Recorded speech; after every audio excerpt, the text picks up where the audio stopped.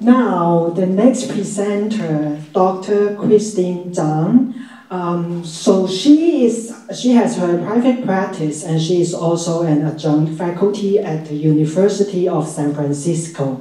Dr. Christine Chang also has been practicing as a licensed psychologist in California for more than 7 years. She also teaches as an adjunct faculty in the clinical psychology PsyD program at University of San Francisco.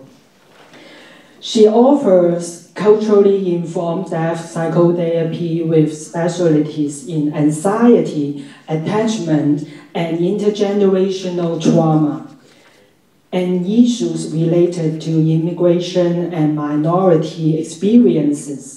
In addition to clinical practice, Dr. Chang also provides trainings and workshops focusing on contemporary psychodynamic theory and practice, cultural decolonization, and Asian or Asian American well-being. So please join me and welcome Dr. Chang.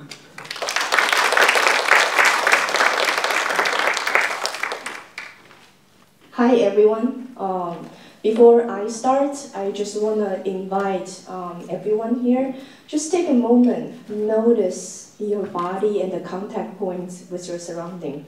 So notice the contact point between your back and your chair, and your butt and your chair, your feet in the ground, or not on the ground if you sit this way. And just take a moment, notice your body. And also take a moment, notice any openness right in this moment, and any resistance at this moment. Just take a moment to notice that in you.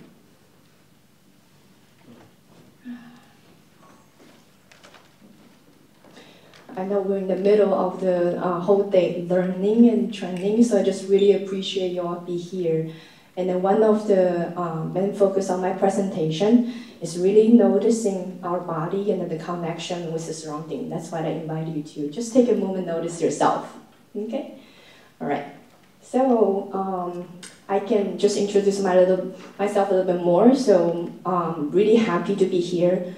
Right now I have a full-time private practice, and I also teach as an adjunct at University of San Francisco. Before this, I've been working at University of California, Berkeley's Conference Center for 6 years. And I also served as a collective supervisor at the Wright Institute and at Palo Alto University. So I've been around in the Bay, and then I noticed a lot of y'all coming from the institution, so this feels really warm to me. Thank you. Right. So, okay, I'm going to look at there often because there's a clock on the wall, so I just want to make sure that I manage the time well. And then I also, just please excuse me, I may cough sometimes because I have very serious allergy today. Thank you. So my presentation will be mainly focused on what I do, what I say, what I see in clinical session with client. I think a lot of time that when we say we provide acknowledgement and then validation, we assess the impact of the complex trauma, and we process emotional experience. I mean, we write those things in our notes, right? But what do we actually do in session with the client sitting in front of us? I think this is what I want to share with you all today more, okay? So the first thing I want to just remind myself, and we, us all, is to slow down. And I think a lot of time that we rush into session because we're so excited and we're in loving with our clients, we want to work with them, want to know, we're curious, tell me more about your story. And we rush. And I think the point of working with complex trauma, especially in our community, is to slow down. What does slow down means is really take a breath. Really take a moment noticing what's coming up in this person sitting in front of me. So when I say track subtle and micro expression, I mean what's going on their face. A lot of time, clients are talking about stories or narratives, and they say, I feel fine. there's a twitch here. There's story right here. They say they're fine. Yeah, I'm fine. I guess, yeah, my mom said that I'm fine. There's story right here. Right here. So that's what we want to track. That's what we want to see. And then I would gently invite my client, say, I noticed you did this. I don't know how to say that in English sometimes. I just do that at the same time. Yeah. And so I say, notice something there. Notice something on your eyebrow when you say that. So I reflected that back to my client and then invite them to notice there are actually stories here. And then nowadays, all my practice is online, so because it's a screen, I see most of their face. So actually, it's easier for us to notice the microexpression and also whether they're breathing or not. This is something about neuroscience too. When people are talking about complex trauma experience, and when talking about something that's intense, they don't breathe. They hold the breath back. They're talking about this is what my mom did to me, and then they're not breathing. So virtually, you see the screen, you can see they're not really breathing. So that's what we're paying attention to. We'll not just pay attention to their narratives, their stories. Yes, we do that. But also we're paying attention to their facial, to their breath. Are they breathing?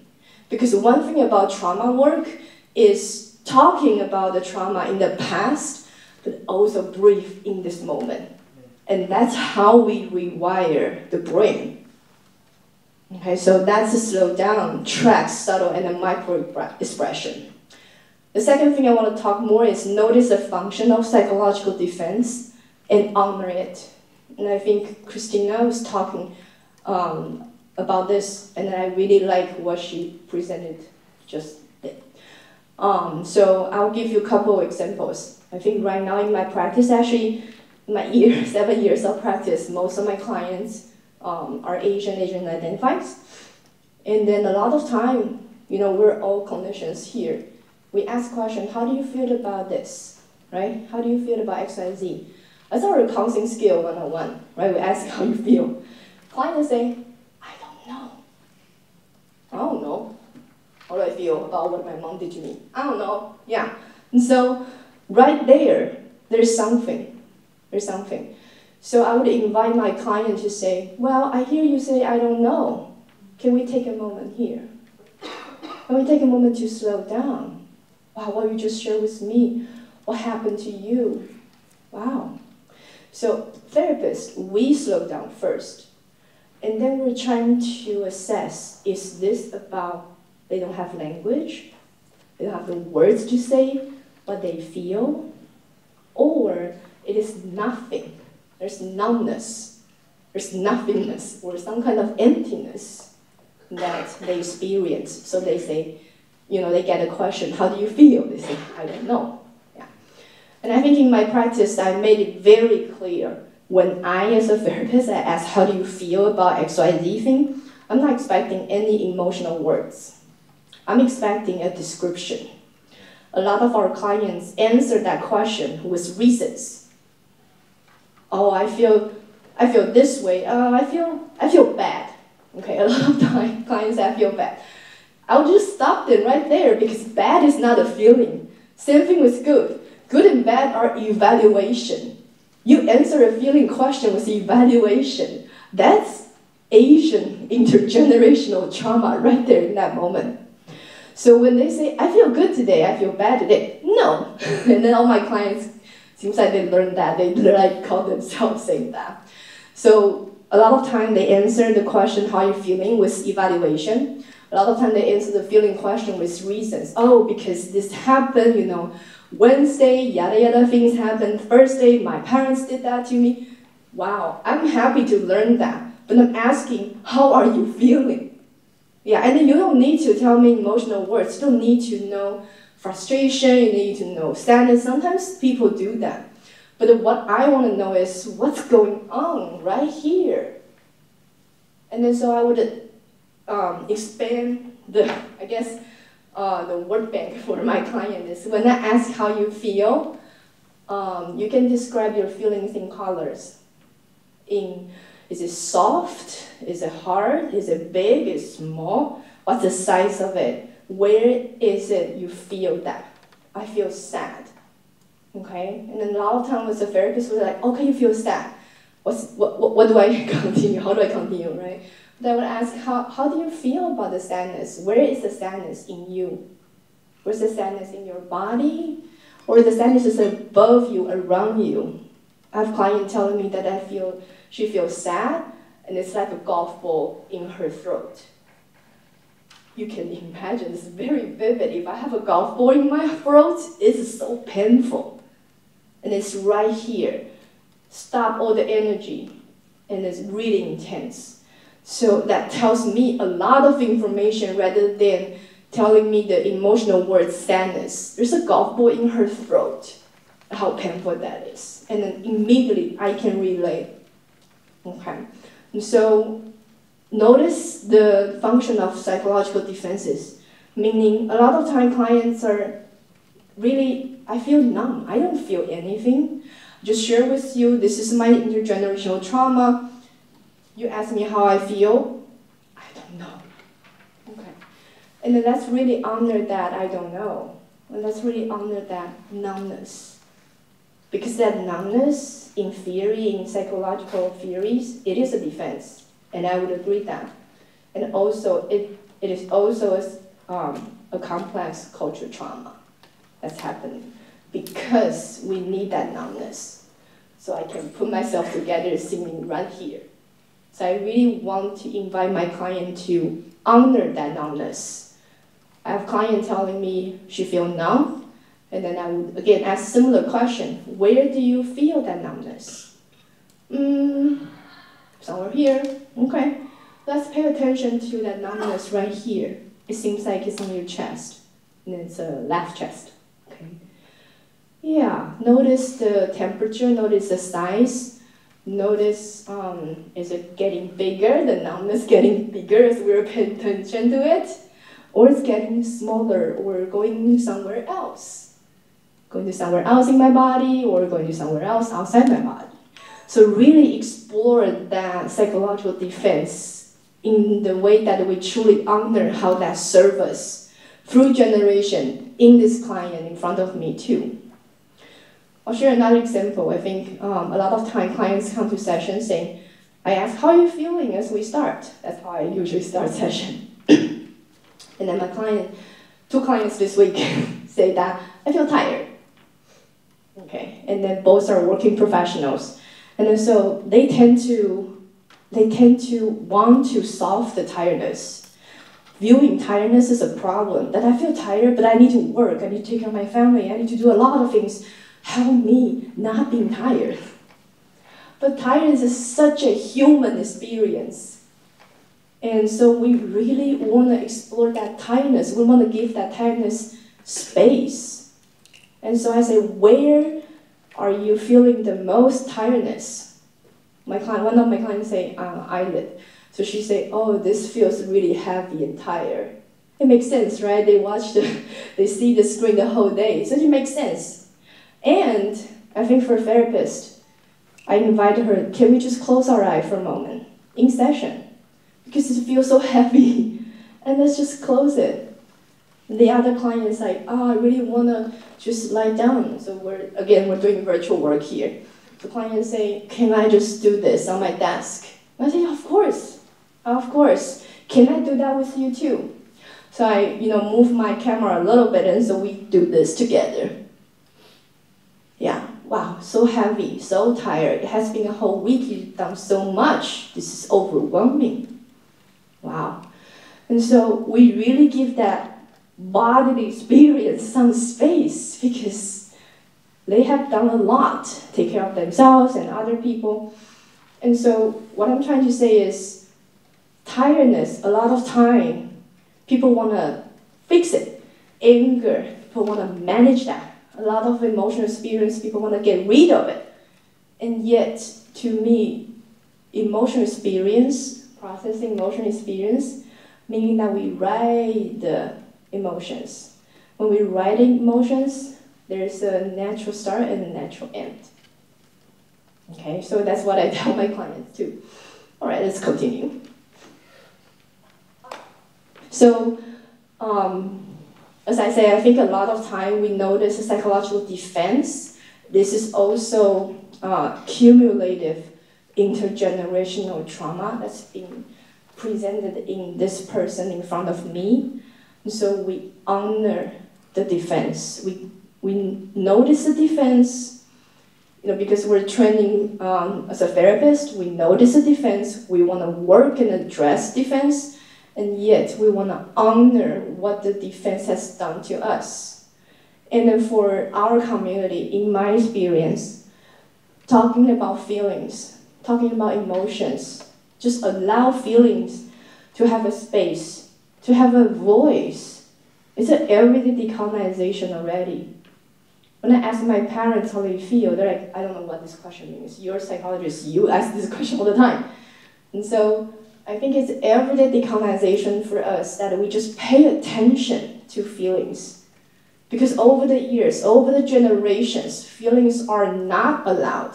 Feelings are dangerous. And even nowadays, if you talk about feelings, I'm angry at certain government, this is not allowed. You'll be shut down. You'll probably be put in jail, you'll probably die, gone, disappear. So when you talk about your subjective feelings, I feel so powerless, I feel so angry, it's not allowed, even nowadays. So really allow the client, because I work as a psychologist, therapist, allow the client to allow and invite them to have a space for their feelings and emotions. It is an everyday decolonization for our community already. Okay. Next one. Okay, so, and I think in complex trauma work, we talk a lot about how foster self-care, foster healthy social support, and then relationships with others. And so in our community, what does that look like?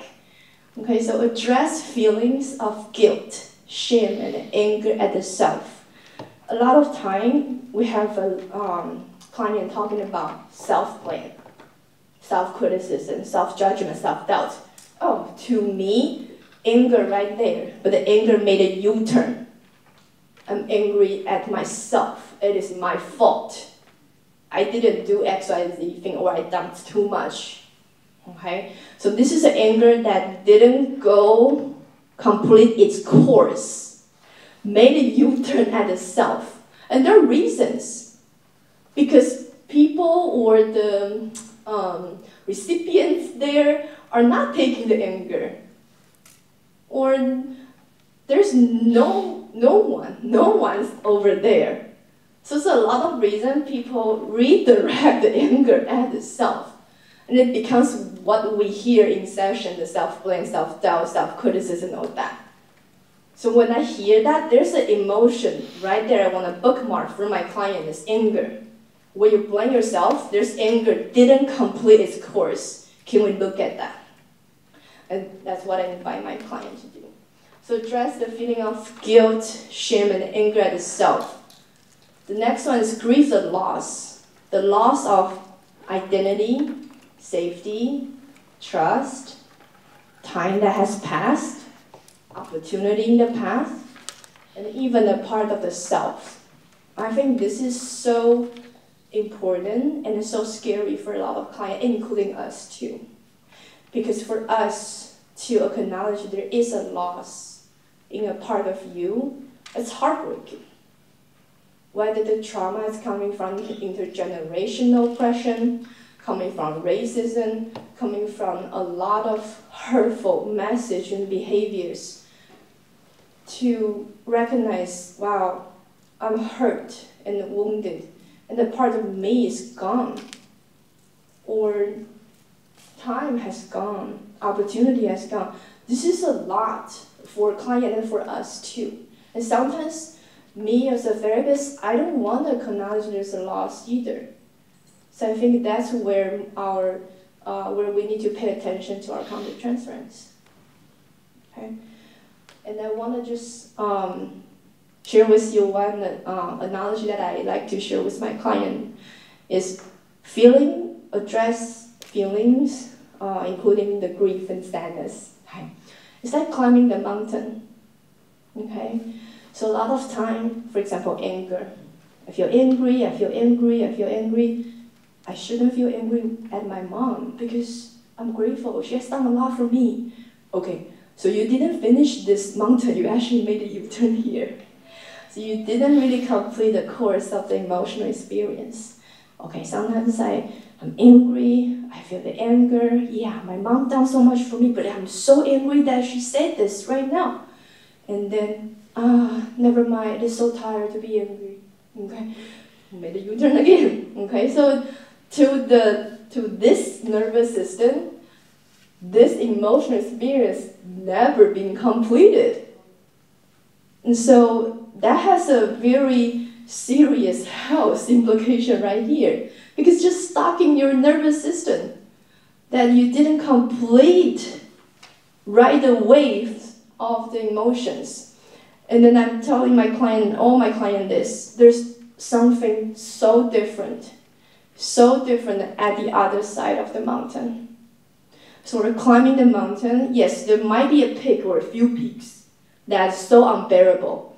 So in the peak, stay with me, I'm with you there. We have ways to regulate the peak, make it a little bit more bearable, but we do want to complete the course of the emotional experience, which is the benefits for client to get the other side of the mountain and then feel that sense of relief, feel that sense of release. And it doesn't necessarily mean I'm going to make it up with my mom, we love each other, or, like we get close, we love each other. No, it means this is emotional experience, it's not a communication skill class. So this mountain climbing is an internal emotional experience that I want my clients, especially in our community, to experience that and actually experience the power of it. Okay. And then in session, because our goal for complex trauma work is to foster social support and healthy relationships, is I would like my client to experience relating with the here and now, with their body, with the chair, like I invite you all to feel it, and with me, with the therapist. How do you relate to your therapist? Yeah, I think when I was a trainee, there were times that my clients say, "Thank you so much, Christine. I, feel better a lot working with you. Thank you." I learned to say, "Oh no, you have done so much work. You have, you work so hard. You come to session really open, brave. True. But in the attachment and relationship context, when clients say thank you, I want to say, yeah, I'm so glad to hear that. Because I want to help complete that cycle of gratitude. I don't want them to experience rejection again. And this is hard for Taiwanese women like me. Because people say thank you, I'm like, no, it's all on you. No, so it really takes me a lot of moments to say, yes, we did this together. Yes, you're very welcome. I feel so privileged to be in this journey with you. And then thank you for telling me how grateful you are. Because I see your progress and healing too. It really takes me a lot of moments to complete that cycle, to model what relating really means and look like to client. Okay. So the next one is, well, to me it takes 2 dots to draw a line. This is almost like a physics, not psychology anymore, it's physics. It takes 2 dots to make a line, okay? And it takes 2 individuals to form a relationship. The purpose of individuation is to connect. I think a lot of time when we learn about individualism and collectivism, we're like, yeah, we're collectivism, I am my mom is me. Yes, but there's no relationship if this is what's happened. Okay? I want to have a close loving relationship with my mom. But first, we need to be two dots so we can form that connection. And I think a lot of time people are hesitate to talk about boundary. So do I. I think boundary is such a hard concept for me growing up. There's no boundary. And then, so what I learned about boundary nowadays is boundary is a way to understand each other, understand what you like, understand what you don't like, understand how I can be accommodating or the place that I'm not able to be that accommodating. So boundary is a bridge, not a wall. Okay, so to me, that is the point of individuation. I think in a very traditional psychoanalytical or psychodynamic theory, we heavily focus on individuation, and people start to realize that's not applied in many other communities. And yet, only two dots can form a line. Yeah, but we want a close line. We want a different line. I have to be and actually become myself, become the self first, so I can get to know you, so you can get to know me, so we can be together.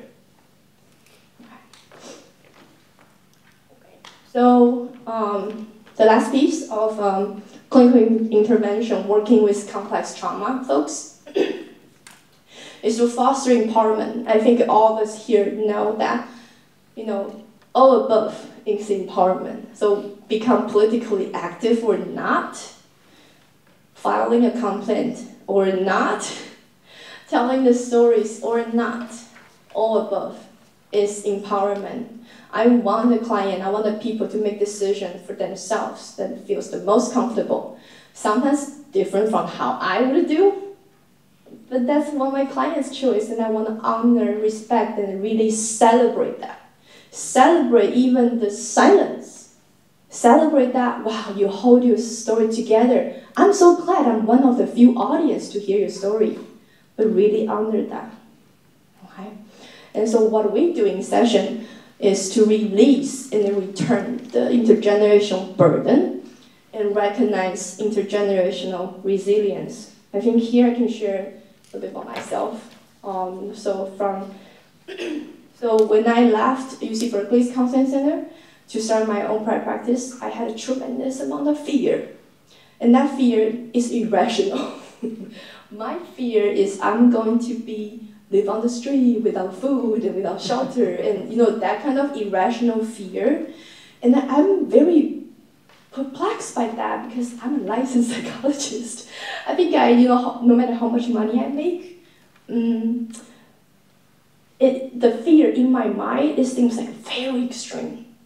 And I think in my internal work, I realize that fear is not just my fear. Yes, I have fear that I don't have enough clients, not making enough money, yes. But that fear also coming from my parents, also coming from their parents, also coming from probably further generations. That fear of no food, no shelter, at war, like nowhere to go. And that's my grandparents' experience. And so I realized, that's not my fear. And I think that moment, I feel very inspired and touched in that moment, in that realization. I think I decided, of course, it's always therapy and supervisor and all that. I decided to return that back to them, because that's not my fear, that's their fear, whether they're alive or not. And then because we're someone who is integrity, so I don't take other people's bag, right? I don't steal your bags. So why do I steal and take their burden and fear? So just put it back at them. Yeah. And so I still have my own fear that I don't have enough clients. That's my fear I need to own.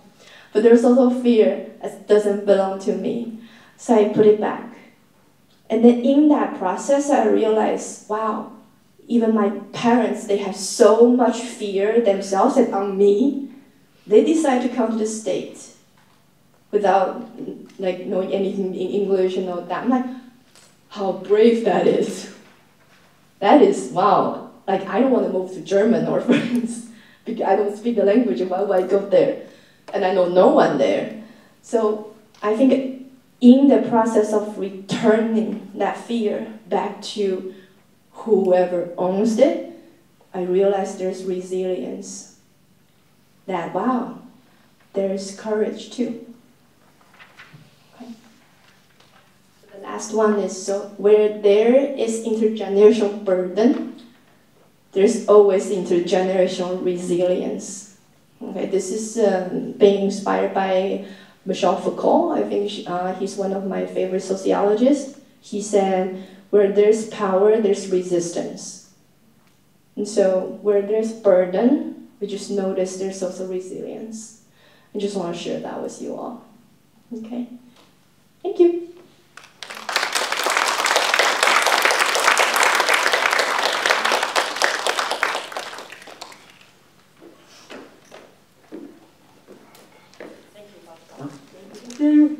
Thank you, Dr. Chang. So now it's like 5 minutes for Q&A. If you have any questions for Dr. Chang, please raise up your hand. And the microphone will be right in front of you.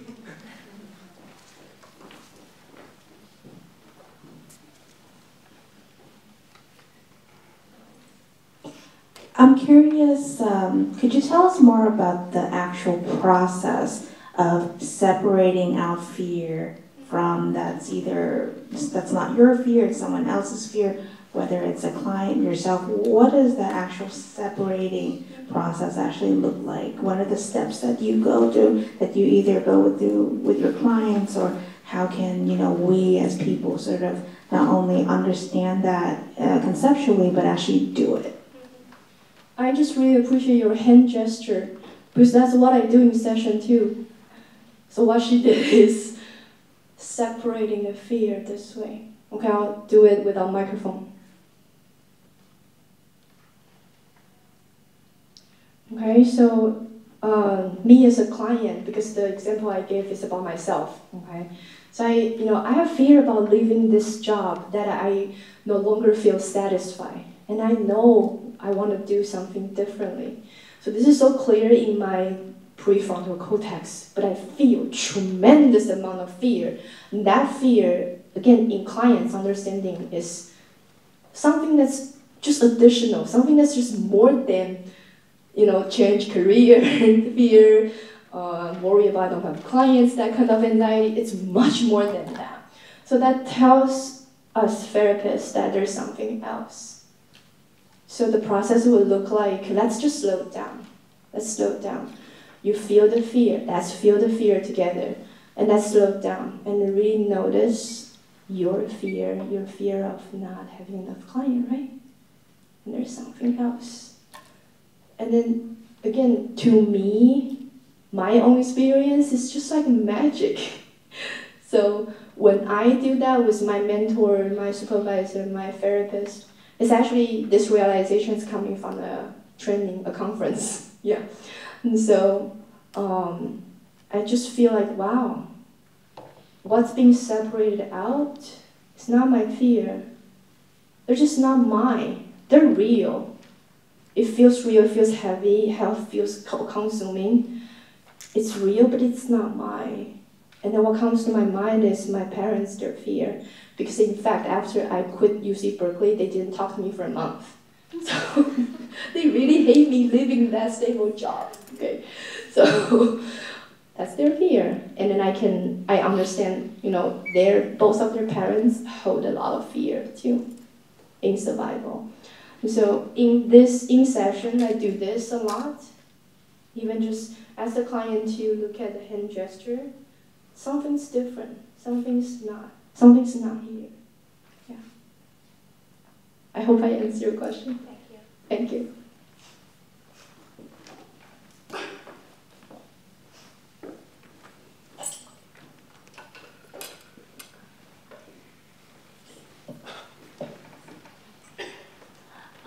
I really appreciated how you really kind of just extended the whole experience, like the whole around the emotional experience.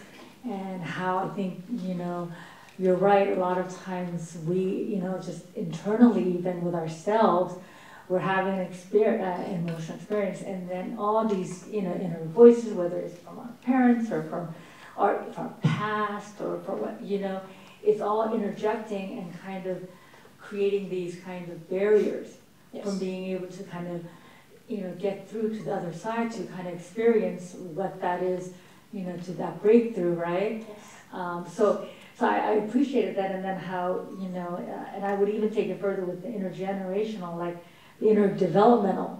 Mm-hmm. Like I found for myself, like I'm having an experience and realizing, wait a minute, as I started to kind of stretch it out, that this is the experience I had when I was 9. Yes. You know, and all of a sudden, you know, it just kind of, and then you can take it further to then, you know, your, you know, other generations. Mm-hmm. But when you start to do that, you also find yourself connecting with it. Yes. And then honoring it. Yes. Because you realize, you know, I did that when I was 9 because I was just trying to survive. Yes. I was trying to get through a really difficult experience, and I didn't have the support at the time to get through it. Yes. But I don't have to do it now anymore, but yes, you know, that's what I had to do when I was 9. Yes. You know, or that's what my parents had to do to survive being yes. an immigrant. Yeah. But I don't have to do that now. But it's that kind of, you know, conversation that you have with those parts of yourself, mm-hmm. to be able to kind of, you know, to allow it to be where it needs to be versus carrying it with you. Like it's almost like you're carrying a trail. Yes. You're going through your life, and then you get to this point, you're like, oh my gosh, look at this long trail. And yes. It's carrying it all from, you know, it can go back generations. So, yeah. You know, so yeah, it just kind of elicited all those kinds of thoughts and experiences. So thank you for inspiring me. Oh, of course. Thank you. Yeah. It's just so lovely to see that in what she just described, there's just a lot of beautiful grieving experience, separating experience, and also a lot of integrating experience. That, you know, right now, I feel the chair, I feel my desk, I feel my surrounding, I'm grown up. And I also notice, wow, my 9-year self has that experience at that understanding. So we really separate these two and then starting to grieve that, start to not just understand, and also grieve and then process that feelings. Thank you so much for doing that. Yeah. Oh, okay. I will go this one first and then go with next. I'll be around too. I can ask you later if you want. I'm Irina from Asian Health Services. I really enjoyed the presentation, and I can see all the movement and all the emphasis on seeing the patients in person and like actually gesturing all of these things and asking them to feel it somatically.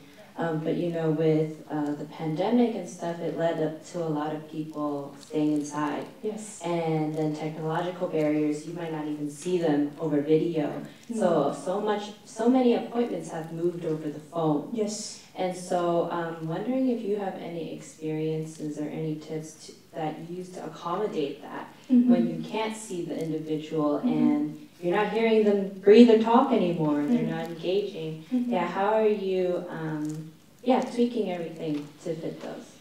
I have clients right now, even though they're working professionals, they want to do that over phone for many different reasons. So I have clients stay on the phone with me.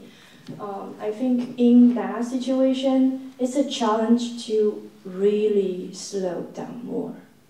Because on the phone, people are like wanting to tell a story. This is what happened. Take a moment. Take a moment. Well, I'm hearing a lot.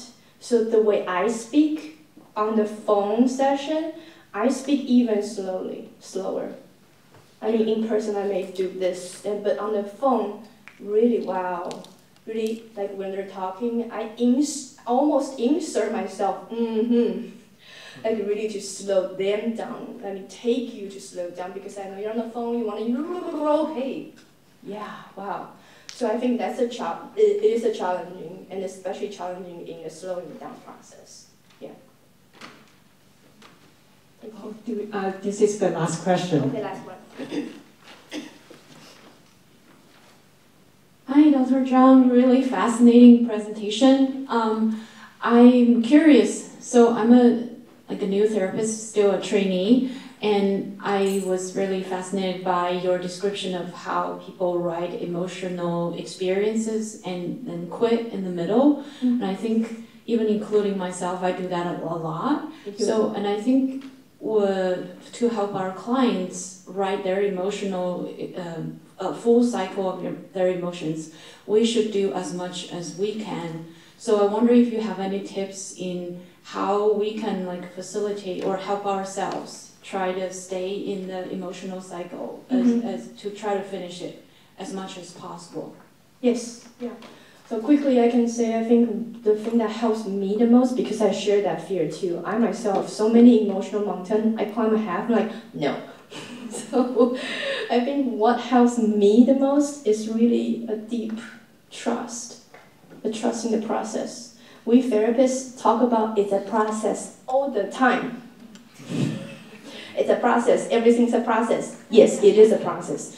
I think for me what helps the most is the trust that process.